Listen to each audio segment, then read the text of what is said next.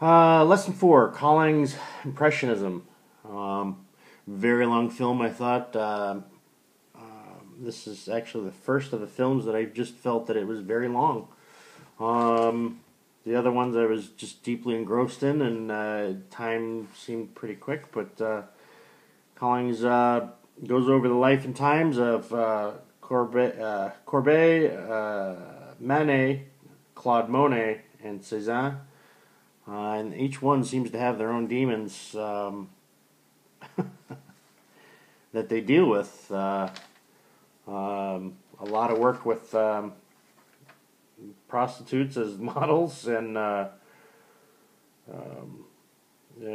they all seem to have some sort of problem with alcoholism.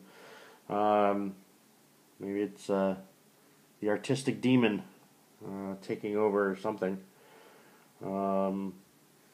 I kind of did have more of a preference for where Claude Monet was, very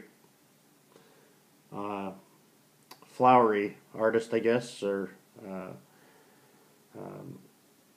he was also a very good businessman. I kind of liked Manet.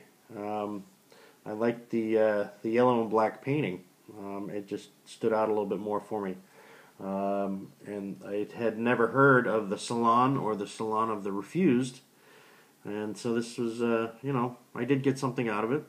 And also, of course, he painted a lot with prostitutes also. So,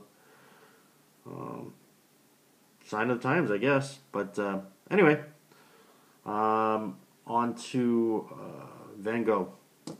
Thank you.